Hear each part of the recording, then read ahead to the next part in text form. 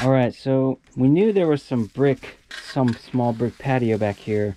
We didn't know how big it was, so we started uncovering it. I only thought it went out to about here, but we started covering over here, and it goes all the freaking way out here. 8 to 10 feet from the house. So we're gonna uncover this whole thing.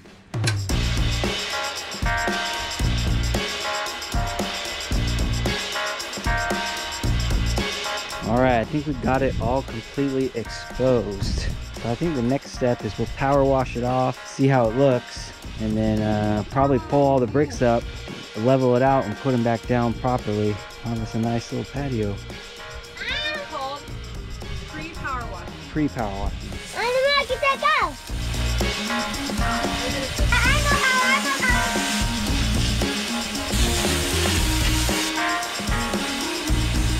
All right, we got it straight off of the hose. It's looking pretty good, just like that.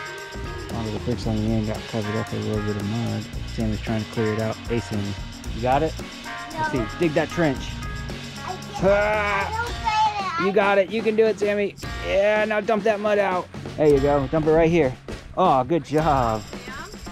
Wow.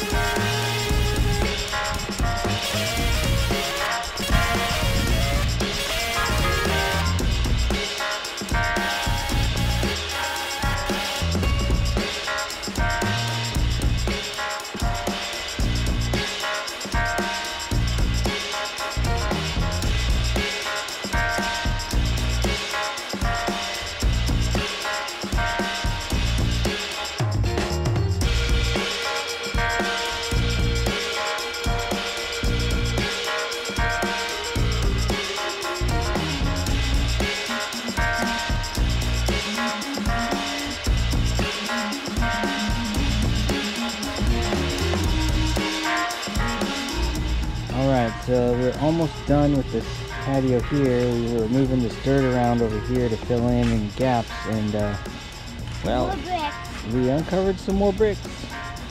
And apparently they go all the way to the gate over there. So I don't know what we're gonna do with those.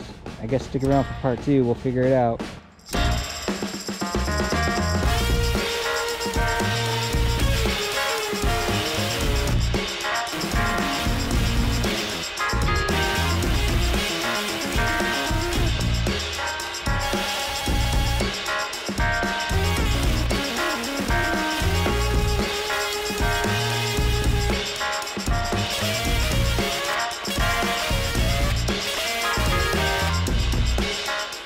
Alright, and we are all finished. Came out pretty good considering the only thing we had to buy was a few bags of sand, and we just did this in our spare time and on a couple weekends and everything.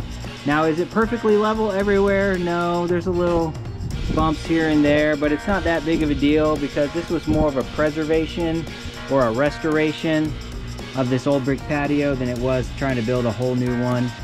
You could make it perfectly level and get brand new bricks if that's something you're worried about, but honestly, I don't mind the patina of the bricks. I think it kind of matches the house a little bit since it's an older house and an older property and everything.